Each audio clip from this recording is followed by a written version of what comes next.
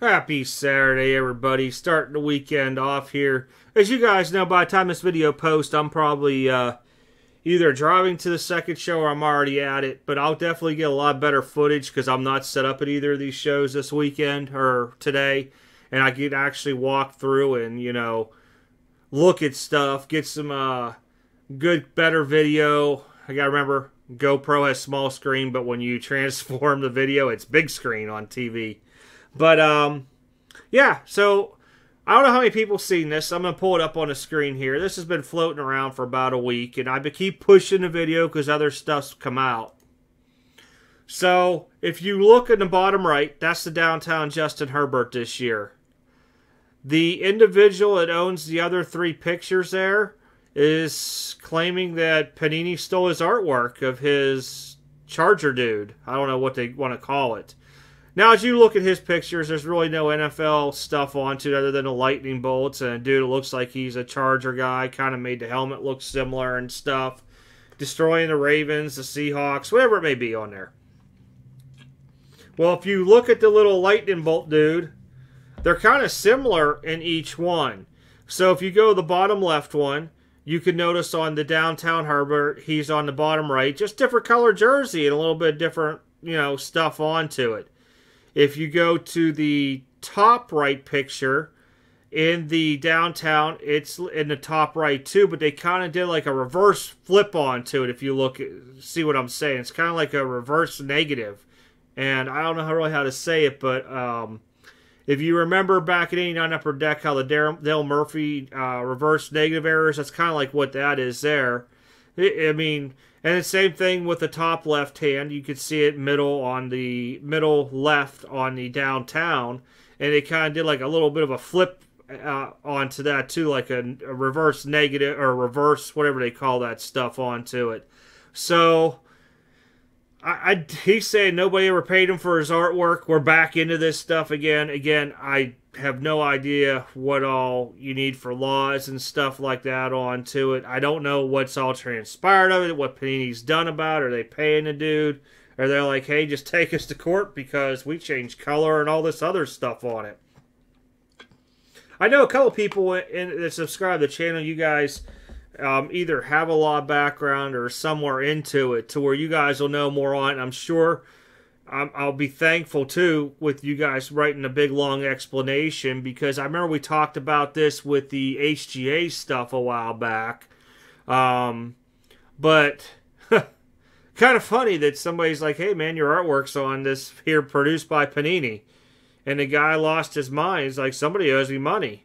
Well, if that's your artwork and it's trademarked or whatever else there is onto it, it's not like, what is the word I want to look for here?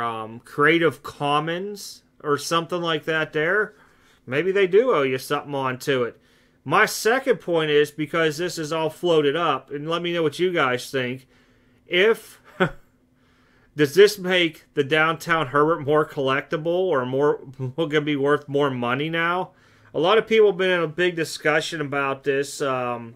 But I see it on Facebook and IG where they're like, oh, it's a more valuable car because it has stolen artwork in and stuff. I don't know.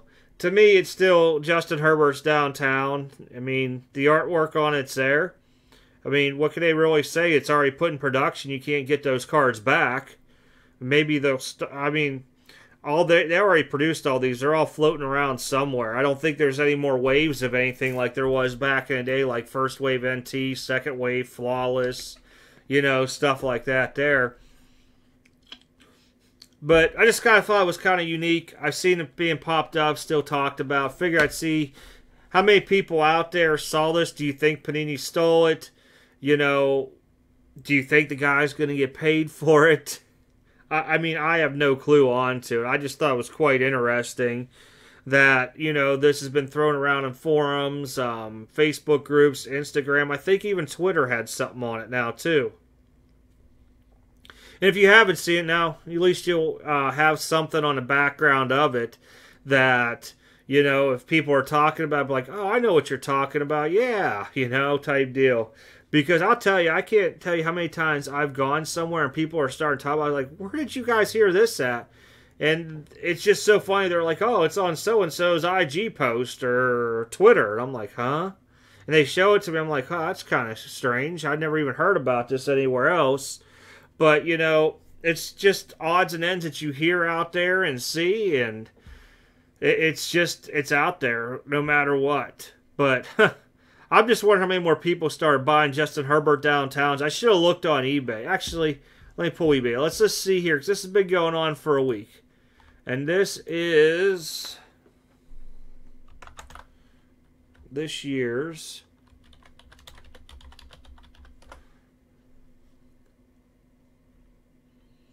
Let's see if it's really gone up. I'll pull it up here. Hold on.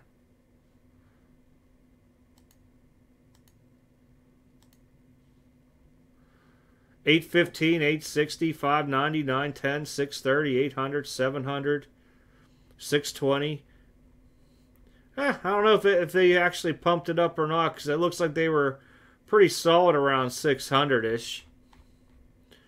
And you start going up, he has played better first 2 weeks. I know, not like he's been like superstar to where he's getting 6 touchdowns, but he still had 300 yards in each game, which could have helped some of the prices on here. Yeah, we'll just call it 800 now. So it did get bumped up a little bit. Nothing crazy stupid where people are trying to pump it up. And this is one of those things where they're SSP or SP, whatever you want to call it, so there's not, you know, going to be 10,000 of them out there. But that's pretty much it, everybody. Hopefully I found some good stuff at the show, at least some good footage by now. I'll get those videos posted out next week. Other than that, you guys have a good, safe weekend. I'll be keeping a watch on the football games tomorrow. And then Tuesday I'll do who the winner was on the football thing as well, too. I'll do like a small video onto it. Might be one of them double video days.